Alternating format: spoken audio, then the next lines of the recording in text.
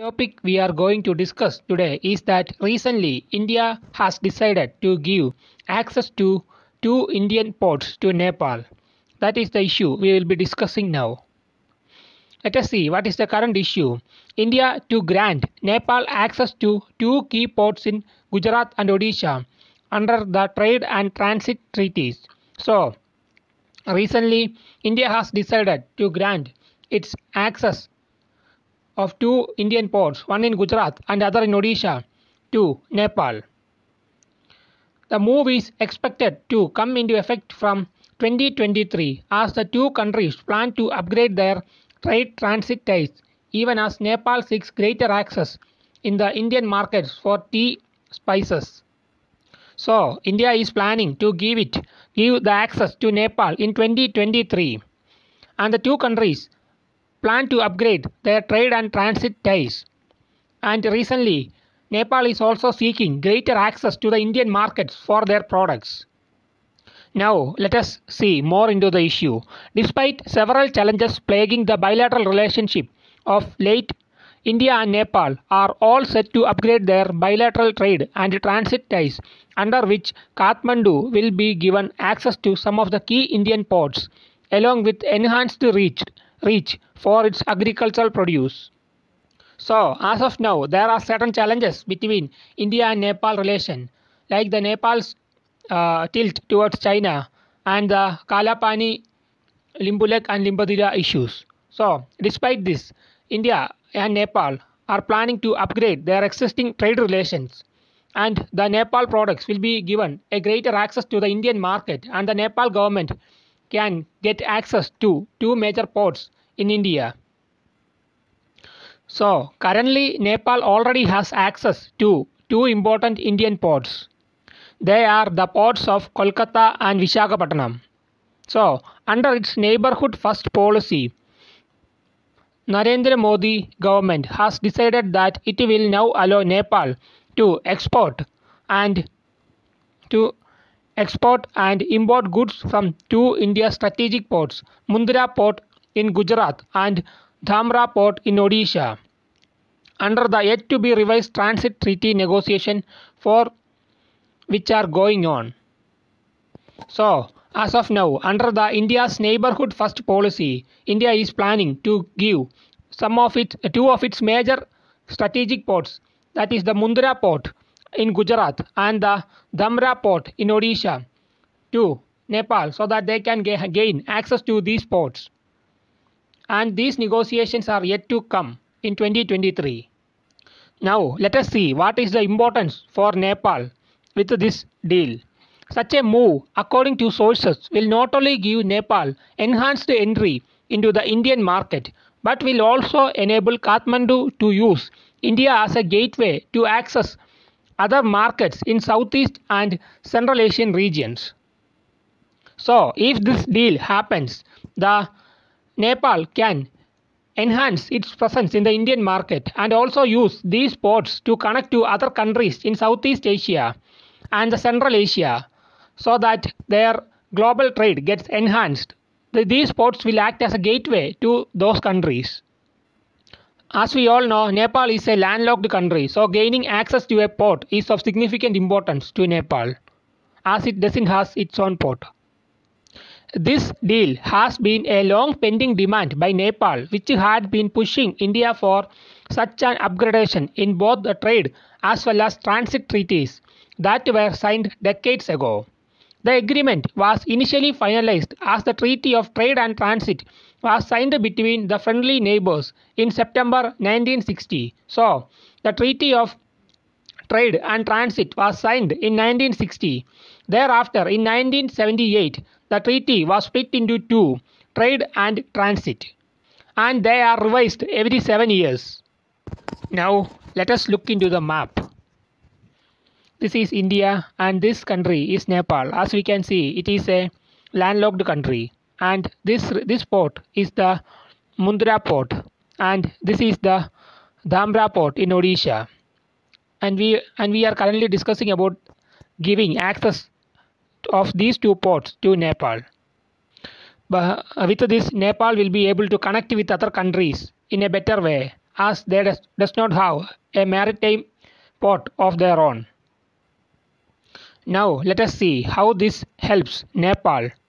The trade treaty allows Nepal unilateral duty-free access to Indian market, even as India remains Nepal's largest trading partner. So as of now, India is Nepal's largest trading partner.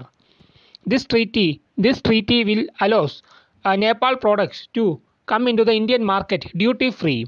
However, Nepal continues to complain that it has not been able to penetrate the Indian markets for its goods due to various non-tariff barriers. So as of now, India is providing duty-free access, that is tariff-free access to Nepal products, but still they are complaining that they are not able to penetrate the Indian market because of various non-tariff barriers.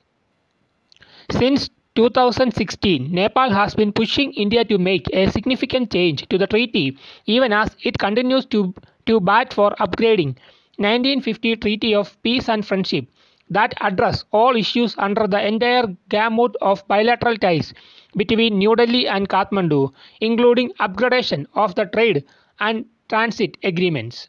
So from 2016 onwards, Nepal has been pushing to make some significant changes in the Treaty of Peace and Friendship Agreement of 1950 and also about upgrading the trade and transit agreements with India. Now let us see what are the other issues between India and Nepal. Territorial disputes. One of the main challenges in the Indo-Nepal ties is the Kalapani boundary issue. In 2019, Nepal released a new political map claiming Kalapani, Limbyadura and Lipulekh of Uttarakhand and the area of Sasta as part of Nepal's territory. So, in 2019, Nepal released a new map and it claimed the following regions: Kalapani, Limbyadura and Lipulekh and the Sasta region as part of Nepal's territory, but it is actually India's territory. That is one of the major and recent issue between India and Nepal. The second major issue is the China's intervention. In the recent years, Nepal has drifted away from India's influence and China has gradually filled the space with investments and aid and loans. So, as of now, Nepal is showing a little bit of tilt towards China. That is also a major concern for India. And there are certain issues with the Treaty of Peace and Friendship.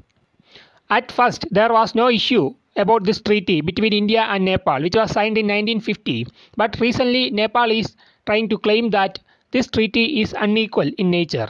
So that is also a major issue between India and Nepal. Now, let us take a look at what is India's neighborhood first policy. India shares its geographical boundary with Afghanistan, Bhutan, Bangladesh, Maldives, Pakistan, Nepal and Sri Lanka. India's policy towards its immediate neighborhood is based on efforts to build peace and cooperation in South Asia.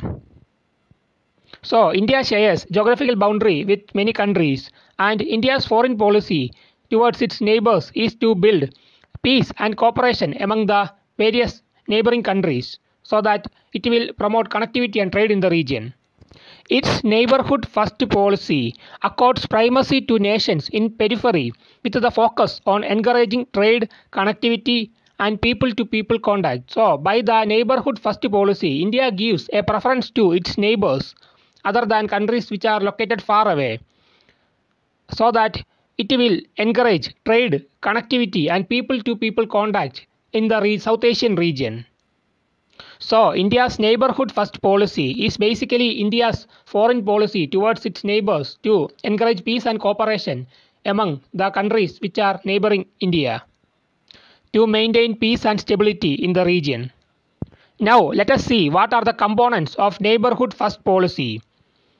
The first component is giving immediate priority to neighbors. So, by this policy, India gives first priority to its neighbors. Dialogue. It focuses on vigorous regional diplomacy by engaging with neighboring nations and building political connectivity through dialogue. So India will try to establish various political connectivity between the neighboring countries through dialogue. And resolving bilateral issue is also a major component of neighborhood first policy. Establishing connectivity between nations is also another component. Next important component is that economic cooperation between the neighboring nations. That is also a major component.